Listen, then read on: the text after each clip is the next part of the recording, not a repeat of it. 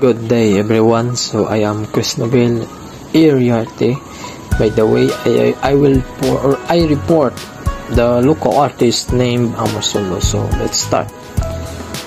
So Fernando Cuito Amorsolo was a portraitist and painter of the rural Philippines landscapes. He was known for the grand old man of the Philippine art, and he was the first ever to be recognized as a national artist of the Philippines.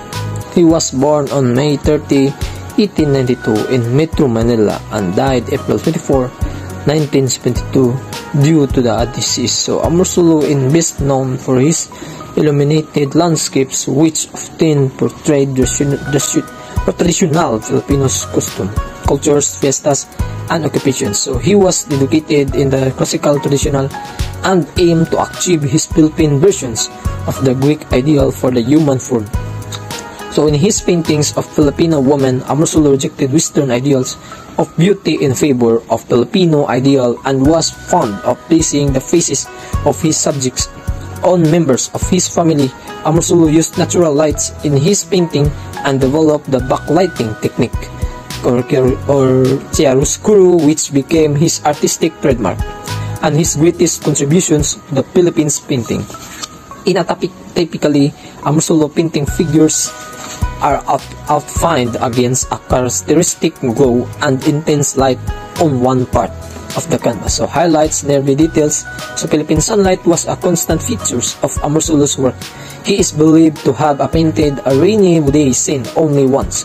So Amorsolo was an incessant sketch artist, often drawing sketches at his home at Lunita Park and in the countryside. He drew the people he saw around him, from the farmer to city dwellers, copying with the Japanese occupations Amorsolo's impressionistic tendencies, which may be seen in his painting as well.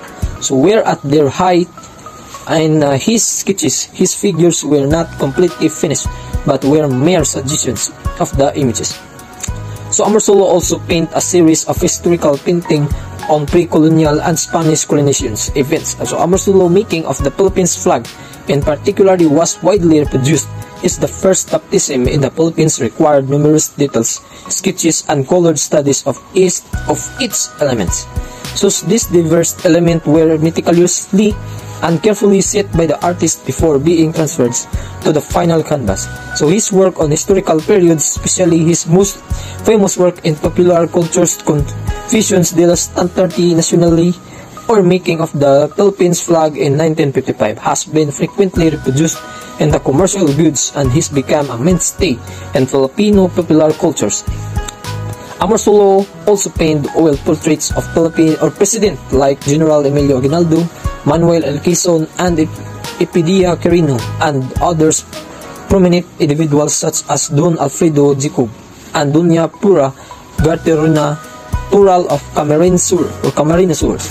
He also painted the wedding pictures of Don Mariana Catitorina and Doña Caridad Pamintuan, of Pampanga. So he also did a portrait of American Senator Warren Grant Magnuson, 1905 to 1989. So of the Democratic Party from Washington, whom the Warren G. Magnuson Health Science Building of the University of Washington and the Warren G. Magnuson Clinical Center at the National Institutes of Health in Bethesda, Maryland, are named after the onset of World War II. So Amorsolo's typically pastoral scenes were replaced the depictions of a war-torn nations during the Japanese occupations of the Philippines during World War II.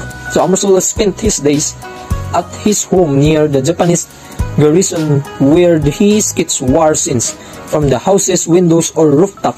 During the war, he documented the destructions of many landmarks in Manila and the pain, tragedy, the death experienced by Filipino people with his subjects, including women mourning their dead husbands, files of peoples with push carts and makeshift bags, leaving a dark burning city with red from fire and blood. Amorsolo frequently portrayed the lives and suffering of Filipino women during World War II. Other World War II era paintings by Amorsolo includes a portrait in absentia of General Douglas MacArthur, as well as self-portrait and painting of Japanese occupation soldiers. In 1948, Amorsolo wartime painting were exhibited at the Malacanang Palace after being confirmed at the St. Lucas Hospital in Quezon City. From about 2 months, Amorsolo died of heart failure at the age of 79. 4 days after his death, Amorsolo was posthumously honored as the first national artist of the Philippines at the Cultural Center of the Philippines. So the volume of paintings, sketches, and studies of Amorsolo is believed to have reached more than 10,000 pieces.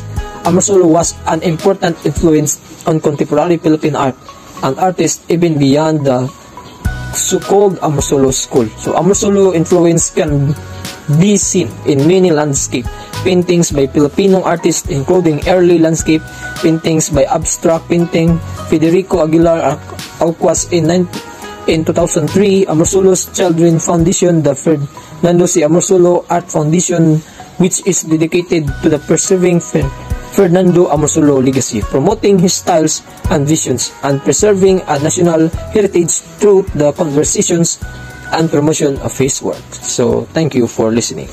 God bless.